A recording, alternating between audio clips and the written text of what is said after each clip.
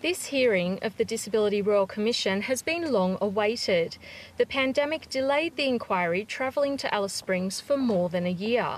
Alice Springs can be regarded as the cradle of many important campaigns involving First Nations people, including First Nations people with disability.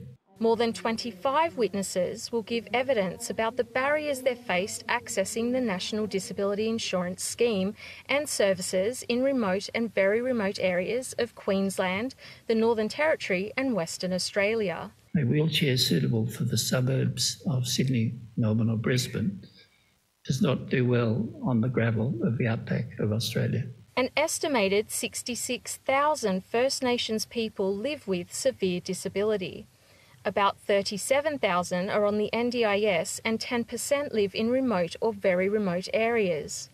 The inquiry will look at issues around cultural understanding and the difficulties of distance. Using a pseudonym, Daisy from Tennant Creek told the hearing about problems with her wheelchair. It shows the armrest with those cracks and the tape on it. So that's the arm that you say is scratchy.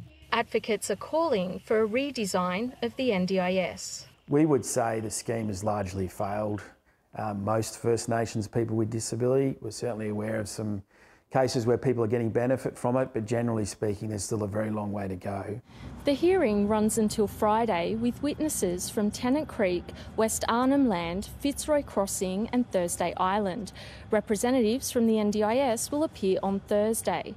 In Alice Springs, Elizabeth Wright, ABC News.